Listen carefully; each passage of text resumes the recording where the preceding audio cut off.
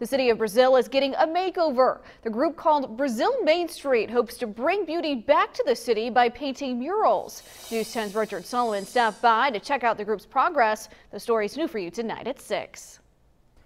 Brazil Main Street is making huge strides to add a little color to the city.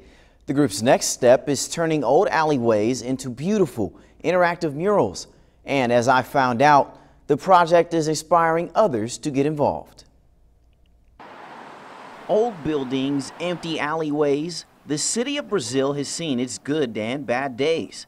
But these folks are here to make change. Brazil Main Street rounded up some artists. They're bringing a splash of color back to the city. Emily Target jumped on the opportunity. She says it's a way for her to restore her community. And we all just kind of came up with our own designs. Some are related to like the city, and some are just really creative things. The artists painted creative murals on the alley walls.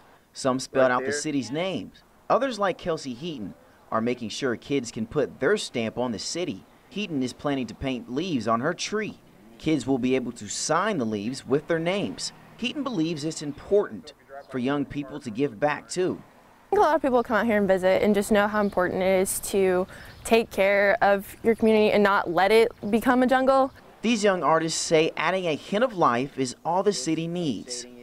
And hopefully this will bring people out more into the community to enjoy it more, rather than just like staying inside. Show the future generations that there's more than just, cell phones and tablets. The artists expect to have everything done by the end of June, right in time for 4th of July weekend. Back to you.